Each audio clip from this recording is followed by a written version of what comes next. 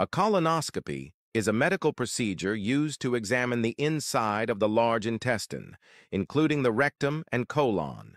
Before the procedure, the patient is asked to follow a special diet and drink a strong laxative to completely empty the bowel.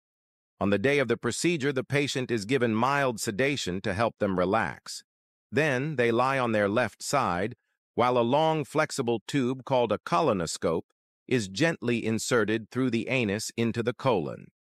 This tube has a tiny camera at the end that sends live video to a monitor, allowing the doctor to carefully inspect the lining of the colon for any abnormalities like inflammation, polyps, or signs of cancer.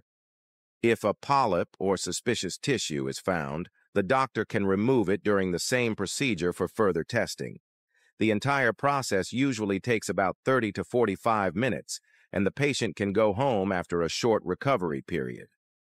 Colonoscopy is one of the most effective ways to detect colon problems early and even prevent colon cancer.